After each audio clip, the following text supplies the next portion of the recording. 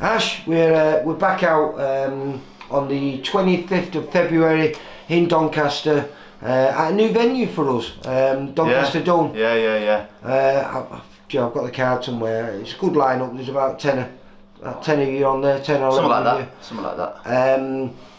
But we have an opponent, mate. We have your first southpaw. Mr. Lee Hallett.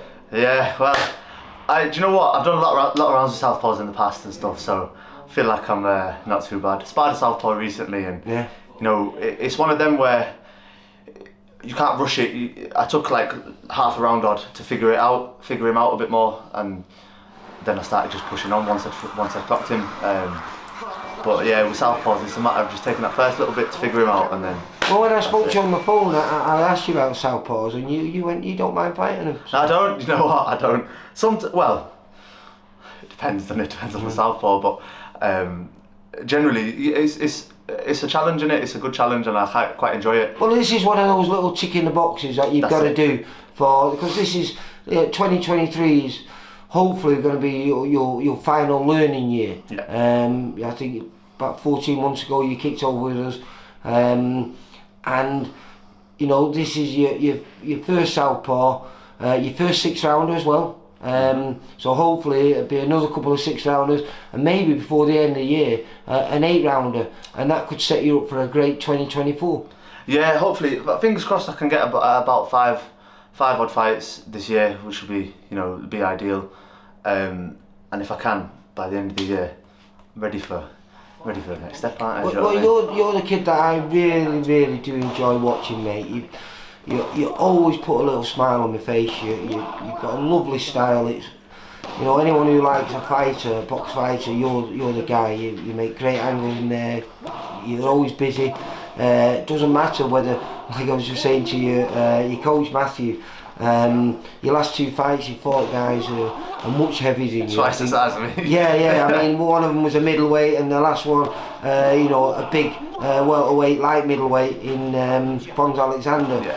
And you've gone out and you've bullied them, mate, and used your size of being small as an advantage against these guys. Yeah, like, to be honest, I feel like my defence is alright. In the last one I got caught with a couple of silly ones off Fons, but like, other than that, you know, I feel like I've got good ring generalship, and I can walk people down if I need to, you know what I mean? And I can, even without throwing much, I can use my feet and use my like kind of boxing IQ to kind of walk people back onto the ropes and stuff like that, and that's kind of what I did there. Even though, like I say, they're both a lot bigger than me, I managed to walk them back to the ropes, both of them. Well, this is what's going to be good, because I think Lee Hallett fights more around the 140 mark. You're hopefully, when you get ready for titles in either the back end of this year or early in 2024, you're looking to compete at super lightweight, aren't you? Lightweight.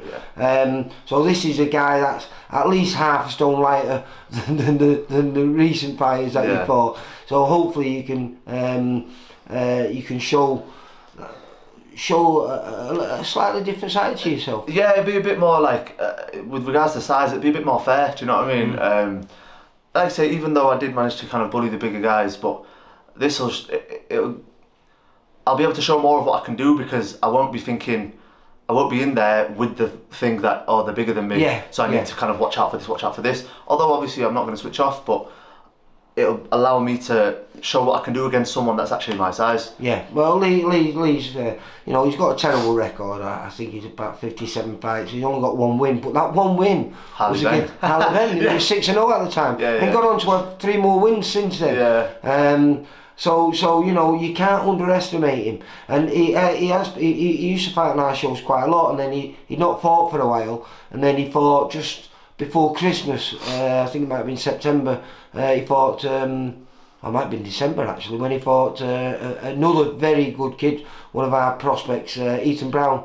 Oh, okay, yeah. And I don't know if it's because he's got a bit of a suntan now, but he looks in really good shape. He seems to be the best shape I've seen him in for a long time. I don't know if it's something that he's been working on. Mate, for a good fight then, won't it? Do you know what I mean? It won't be someone, at least from that you can tell it won't be someone who'll just lie down, do you know what I mean? And fight no, he definitely doesn't lie down. And like I say, I think he's got 54 losses on his record, only ever been stopped twice.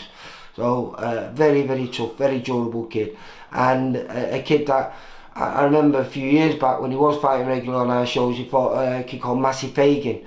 Matt Fagan was a lovely boxer, but he gave him trouble. You know, he gave him trouble. Everyone hates southpaws, don't they? Well, that's it. It's horrible. They all should be banned. Yeah, well, I enjoy it. It brings a challenge, so. Yeah. And how's it going down here? When did you get back in the gym? I'm never out of the gym, mate. Never out of the gym. Well, did you have a little bit of a break over Christmas? Every day? No, I was training every day nearly. I had my normal Sunday rest days, but I was training every day. Whether it was obviously the gym was closed, but whether it was a run or managed to get down to a couple of gyms, like 24-hour gyms or what, and that was it. But I carry on training. I don't stop because I just. Keeps my head right. I'm a machine, that's what it is. We had Jamie Quinn down here before. That must be nice for you as well, you know, because he's the type of guy that, you know, he'd probably never be an opponent for you now. But because you've not fought Jamie, have you? No. And Jamie is normally the guy that you want, you know, certainly when you've had, you know, up to 5 fights.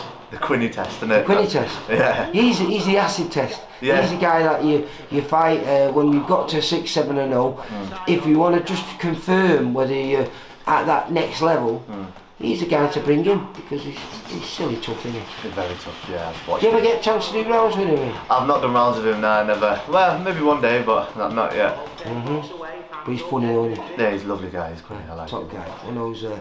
I think most of those gentlemen, you've got to be characters, haven't you? Yeah. Too tough a sport to be normal. Yeah, exactly.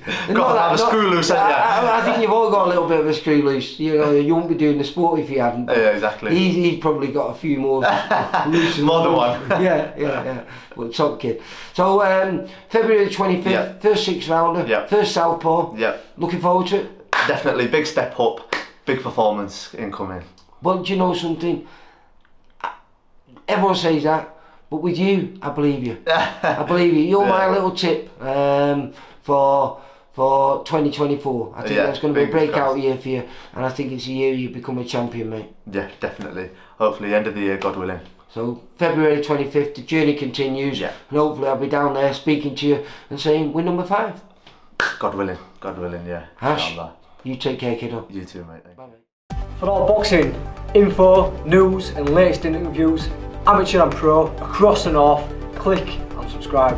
VIP Boxing Promotions. Also Twitter, Instagram and Facebook.